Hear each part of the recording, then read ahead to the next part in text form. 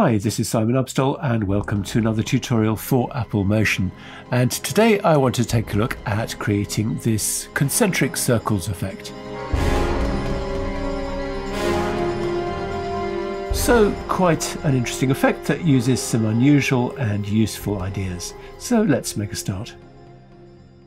So let's start a new project. This is going to be 1920-1080, 25 frames a second, duration of 4 seconds. And the first thing I'm going to do is just paste in some text to save us a bit of time. Next, I want to come over to the library and add generators and concentric shapes, this one here. So what I'm going to do is switch the color type to gradient. And I'm also going to switch this gradient handling to repeat. Then we can open up the gradient. Let's make this left-hand one red. Let's make this one here green, and let's move it over a bit like that. And let's click to make another one round about here. And let's make this one blue. Let's select the red one and set the interpolation to constant.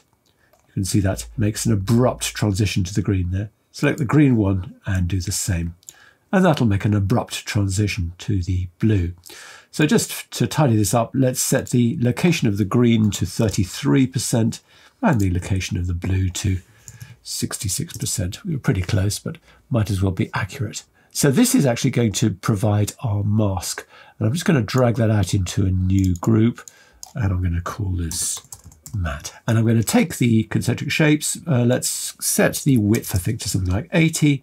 And let's come to the phase and add parameter behavior ramp. And let's set the end value to something like 400. And now we're getting these radiating circles in these 3 different colors. So let us turn off that matte group, close it down. Let's take our text group and add an image mask to it. And let's use our matte and let's switch to red.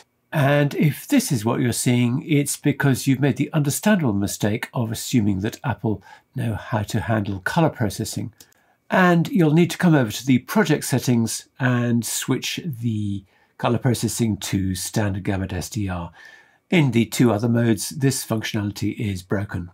Okay, so another thing I want to do is take my image mask and come down to stylize and min max and have a radius of 3 for that. It'll just shrink that down a little bit.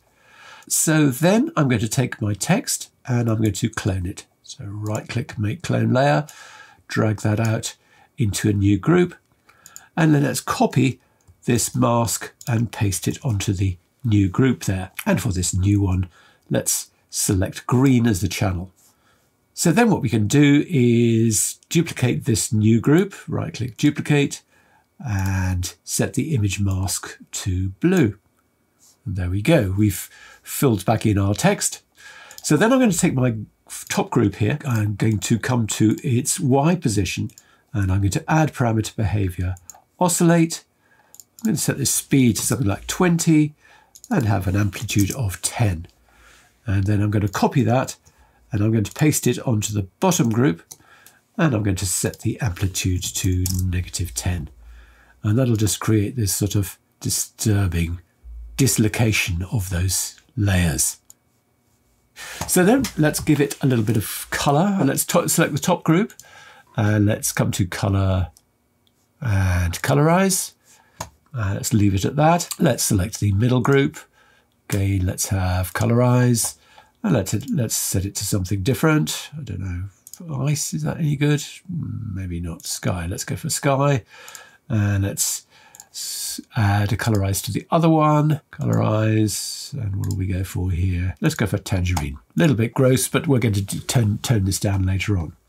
So then I'm going to close all these up and I'm going to make a new group, object new group, and I'm going to put all of these inside there. Then to this group, I'm going to add filters and glow and neon. You've probably seen me do this before, but I like this technique and I'm going to keep using it until you're fed up with it. Turn the outer brightness and the inner brightness down to nothing, and then turn the outer glow down to 5.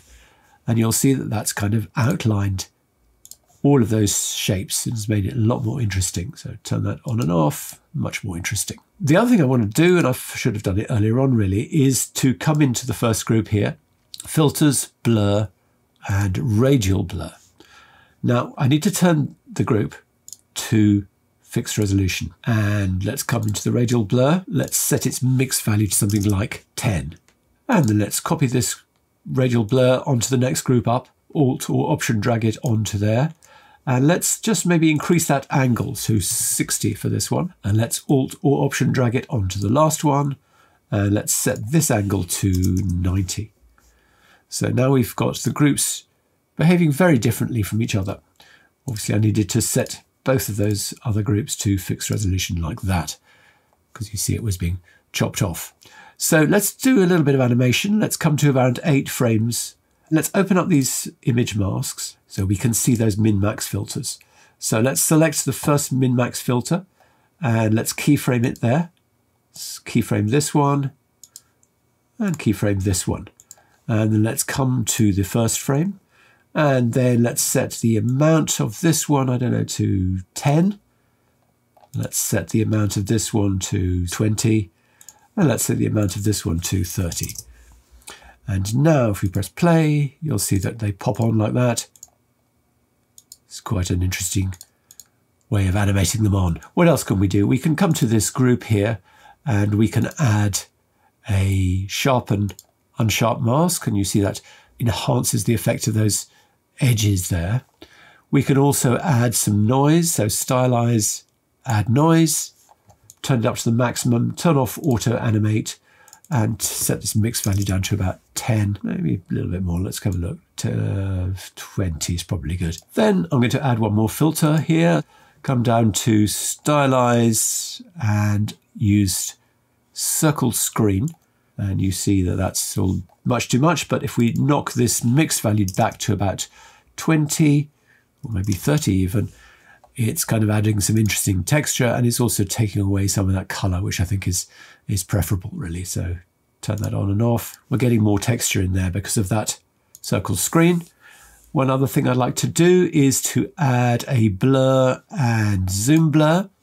Let's set the amount to something like 10 and the mix amount to something like 5.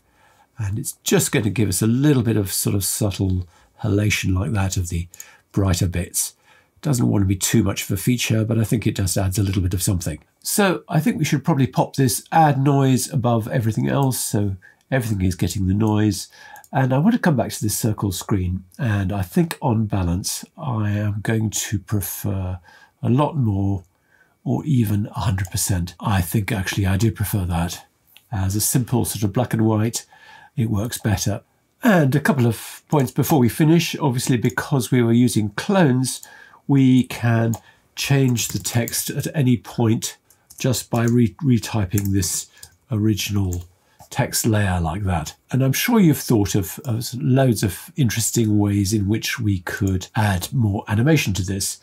I'm going to show you a fairly obvious way. I'm going to come to 90 frames on the timeline, so 10 frames before the end.